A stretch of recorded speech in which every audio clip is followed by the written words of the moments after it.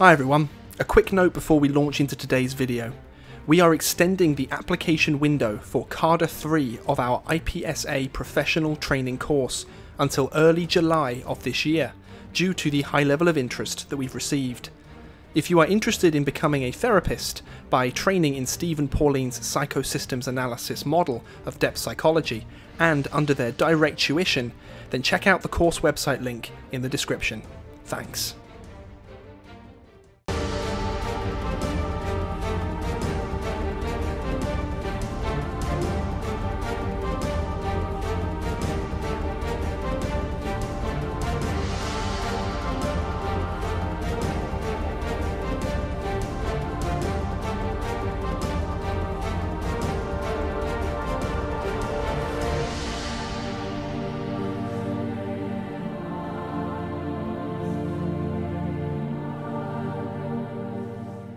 Hi everyone. The nature of one's own sexual libido is often a captivating topic for many people, regardless of whether this engagement is positively or negatively valenced in terms of feeling. Indeed, the canon of depth psychology has often turned its gaze onto the study of sexual relating, with many different ideas and theories resulting. On this, we recently received a question from a member of our Discord server, which goes as such.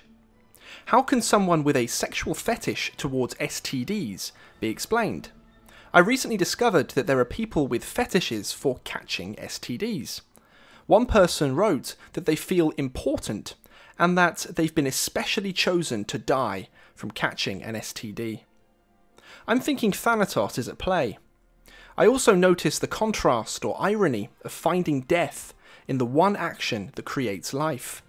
It feels oddly, negatively alchemical, and as if something in that person's psyche is playing out in this way.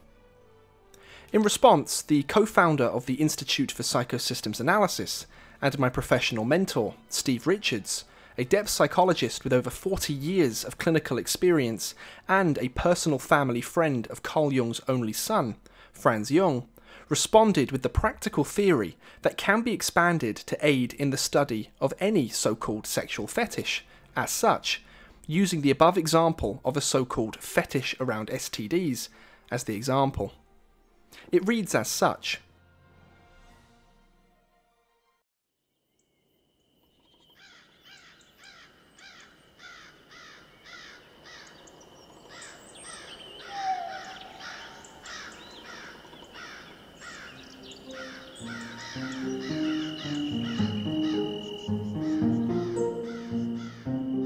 Firstly, shift your perspective away from the ego, and more specifically, your ego. Now, in the thought experiment, adopt the perspective of your genome. That's a Paleolithic perspective, at the very least. Most likely, much, much older. But it is a start. The prime imperative is to survive. Survive in order to mate.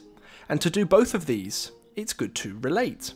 So your anima, which is your relating function, is active immediately from birth. If you don't relate, you die long before you can mate.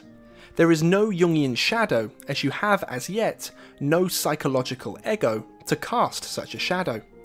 You have a preformed capacity to form an alter ego, as a homeostatic regulator of your best adaptations for survival. But you have no Jungian psychology, only the genome, its drives, and that which delivers those drives in the form of libido, i.e. your instincts. The environment is hostile. Any adaptive advantage, even if it's suboptimal, will be attempted. Consciousness formed long ago, in your remote non-human ancestors.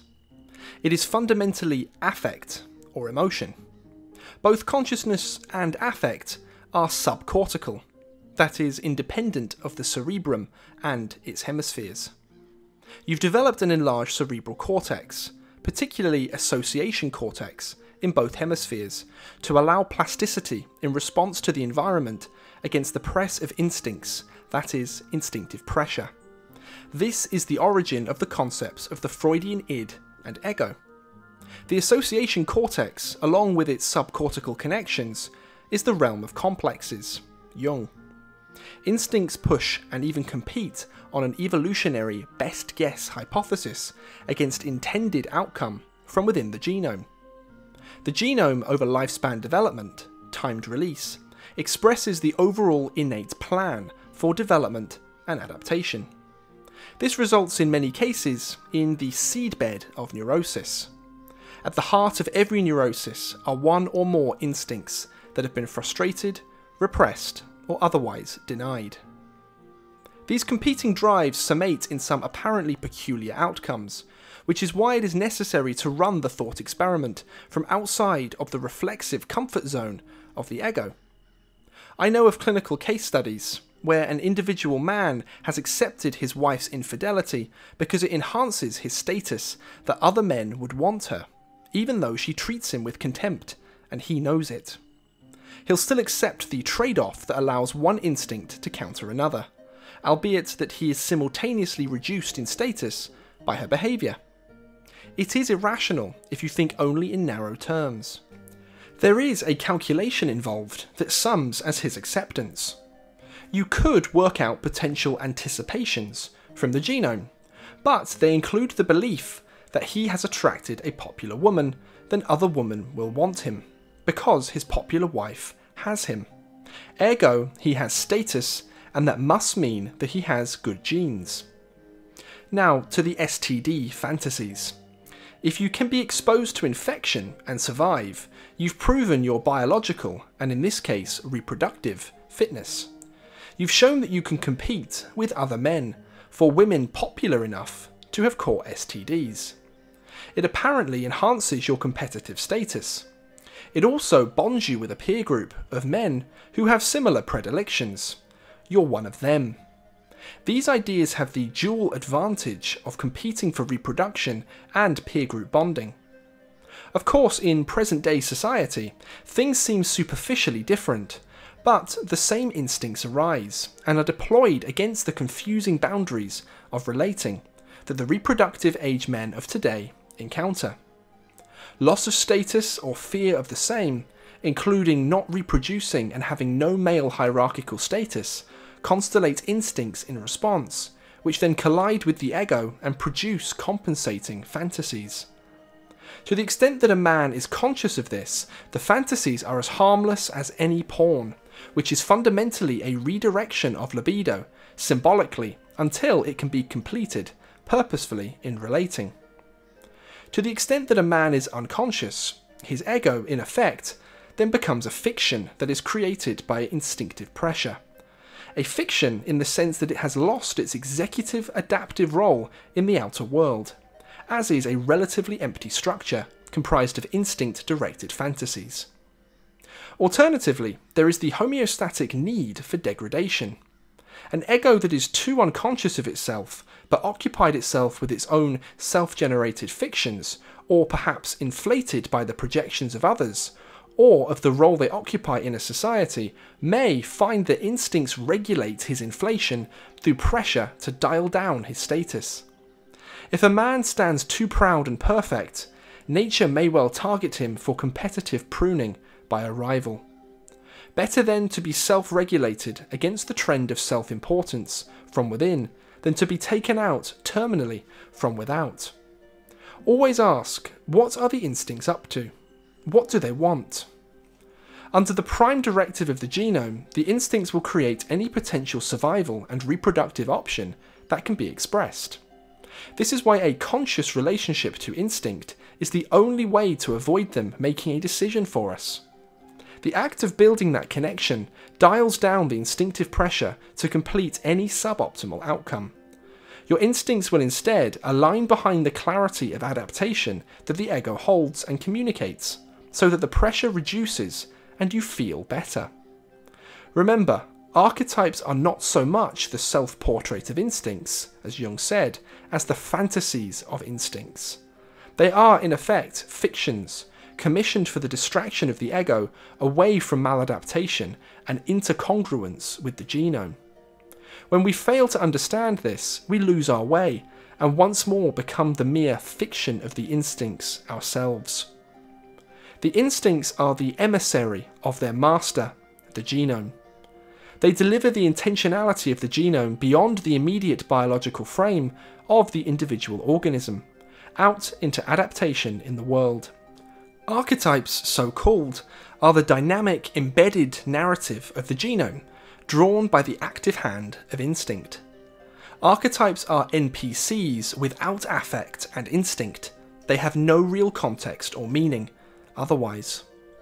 This is why archetypes, are of secondary importance, even no importance, in real depth psychotherapy. Mark Solms and Jaak Panksepp have demonstrated that affect is conscious and a priori to so-called cognitive consciousness.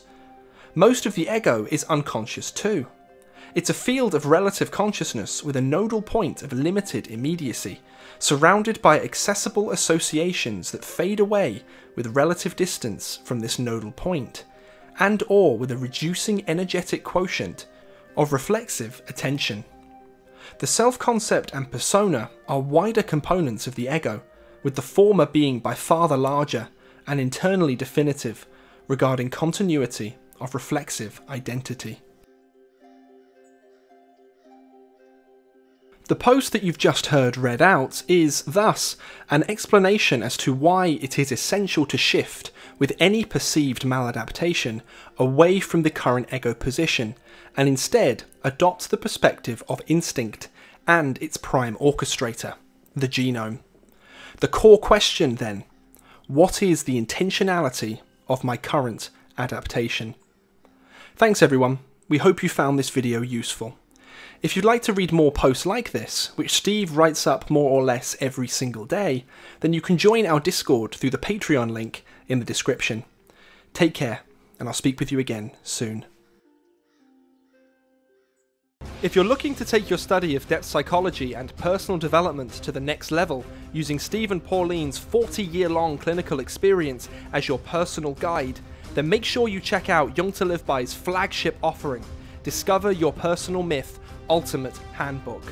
For anyone who has a calling deep in their very genome to become who they truly feel they should be, this guide is utterly indispensable. Pick up your copy today and make 2021 the year you truly begin to become yourself.